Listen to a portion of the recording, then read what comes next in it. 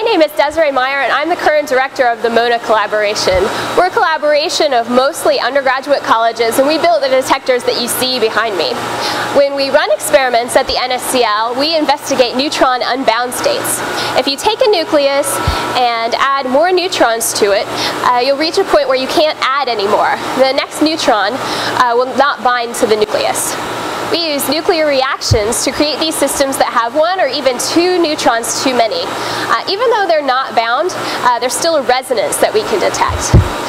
For the resonance, we see an enhanced number of events at or around a specific energy for the neutron.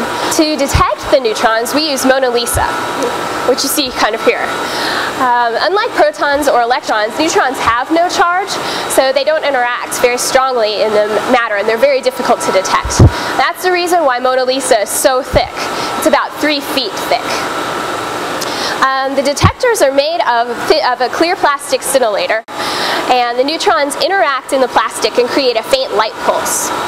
The light will travel to each end of the detector, and a photomultiplier tube at each end of the detector will detect the light and create an electric signal.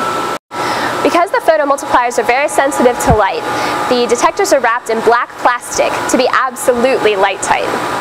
We can determine the timing of the signal to such a precision that we can measure the difference in time it takes the light to travel to each end of the detector.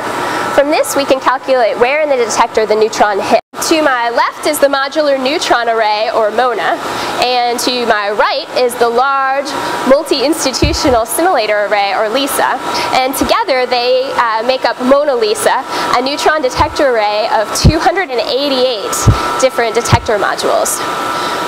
Each detector module has 2 photomultiplier tubes, one at each end, and each photomultiplier tube has 3 cables coming out of it, 2 signal cables and 1 high voltage cable.